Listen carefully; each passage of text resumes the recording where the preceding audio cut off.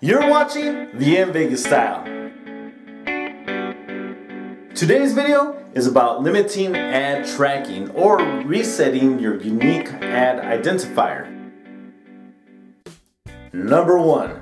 Limit ad tracking is used to serve you ads, and this is based on your app usage. Number 2 is resetting advertising unique identifier, and what that's used for is serving ads based on your search habits. So a lot of people have a problem with this because of privacy. So if you want to stop or remove these, I'm going to show you how to do that right now. Okay, so let's go ahead and go into your phone. Now let's go ahead and go to settings. Okay, and with that, what you're going to do is you're going to scroll down until you see privacy.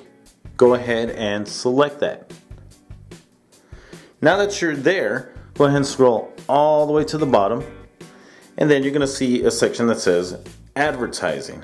Go ahead and touch that. Now that you're there, you have the two functionalities that I was talking about. The first one is the limit ad tracking. So if you want to stop the apps from tracking your usage and serving you ads based on, well, your usage, then go ahead and turn that on. If you don't mind, leave it off. Second one is the limit ad tracking.